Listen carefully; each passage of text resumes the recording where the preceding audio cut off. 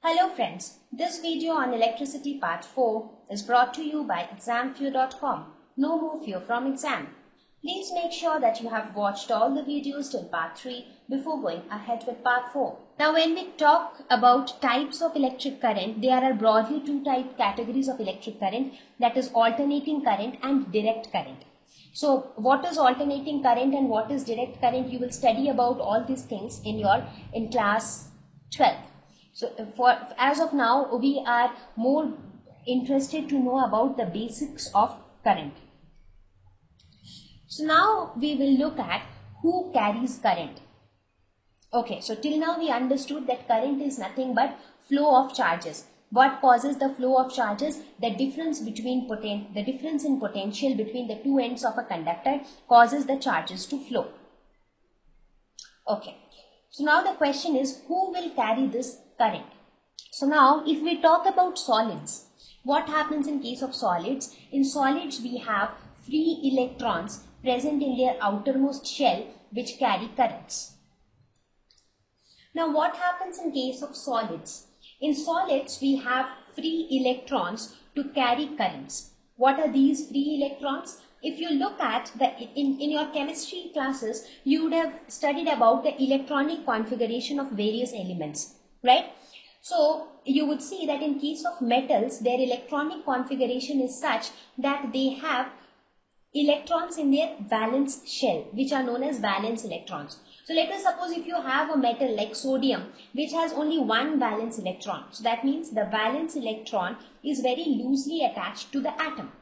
So when you think of any solid will consist of so many atoms. Here I have shown all these as different atoms. So in every atom there is one valence electron which is very loosely attached to that atom. So this valence electron keeps jumping from one atom to another atom, again from the next atom to the next atom, and so on.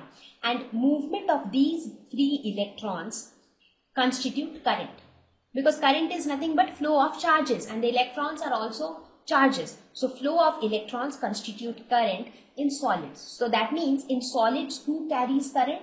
Free electrons, that is the valence electrons, the most loosely bound electrons in solids carry currents. So this was the case for solids. Now what happens in case of liquids? In liquids, positive and negative ions carry currents. Now what are these ions? Ions are something in which the total number of electrons is not equal to the total number of protons. So whenever your number of electrons, because when you look at the structure of the atom has a nucleus which has protons and neutrons, and it has electrons which are revolving around it. So protons are positively charged and electrons are negatively charged. So when the number, and neutrons are neutral, right? So when the number of protons will be equal to the number of electrons, that means the number of positively charged particles is equal to the number of negatively charged particles. In that case, the net charge on the atom would be 0. But if that atom does not have equal number of protons and electrons, in that case, if the number of protons is greater than the number of electrons, the atom as a whole will be positively charged. If the number of electrons is greater than the number of protons, the atom as a whole will be negatively charged. So this kind of atom is known as an ion, right? Whenever any atom loses one electron or gains one electron to become negatively or positively charged, then it is known as an ion. So in case of liquids, positive and negative ions carry current. Let us take this example of NaCl. What is NaCl? Sodium chloride. That is your common salt, right? What happens in a NaCl solution? So this is the configuration of Na. In sodium, you have only one electron in its outermost shell. In case of chlorine, you have 1, 2, 3, 4, 5, 6, 7 electrons in the outermost shell.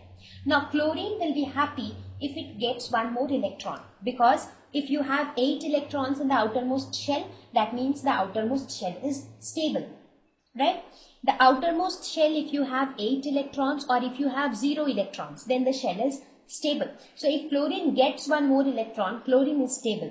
If sodium loses one electron, sodium is also stable, right? So both sodium and chlorine, in order to become stable, what do? Sodium loses one electron and gives this electron to chlorine. So now chlorine is also happy because chlorine became stable. Sodium is also happy because sodium became stable. But since sodium lost one electron, so sodium became positively charged. It became Na+. So this Na plus is Na plus ion. So how Na plus ion is formed? Sodium lost one electron, so it became Na plus. What happened to chlorine? Chlorine gained one electron and it became chlorine minus because it gained one negative charge. So it becomes negatively charged. Now this Na plus ions and chlorine Cl minus ions, what do?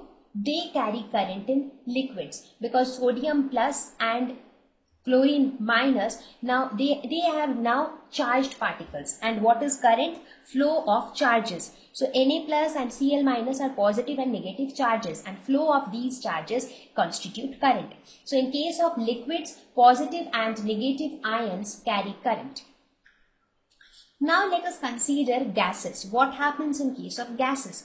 In gases also, positive ions as well as free electrons carry current in gases. That means the combination of both solids and liquids. Here we have free electrons also. At the same time, there are some positive ions as well which carry current in gases. But gas carries current only when it is ionized, because it will not carry current as such. Only when it is ionized, because when you ionize a gas, ions are formed, and these ions are then helpful in carrying current. How can you ionize a gas? You can ionize a gas by external rays, by increasing the temperature, or by applying some electric field. See, I am telling all these things just for your information, because when you are studying this chapter on electric current, you should know all these things. So in case of gas, what happens? Let us suppose you take some molecule which has one electron in its outermost shell. When it is ionized, what happens? This electron is lost. So what happens when this electron is lost? When this atom lost one electron, so it became a positive ion, and this electron which is lost then act as a free electron. So this free electron and this positive ion, they carry current in gases. Right? So now you understand who carries current in any substance. In case of a conductor, that is in case of a metal, free electrons carry current. In liquids, it is positive and negative ions who carry current. In gases, it is positive ions and free electrons who carry current. So this is the comparison between solids, liquids and gases here. Solids, you have free electrons. Liquids, you have positive and negative ions. And in case of gases, you have positive ions and free electrons. Thank you. Please visit examfear.com to watch free educational videos, try free online tests, get the best quality study materials, study from the best tutors and mentors, and much more. Thank you once again.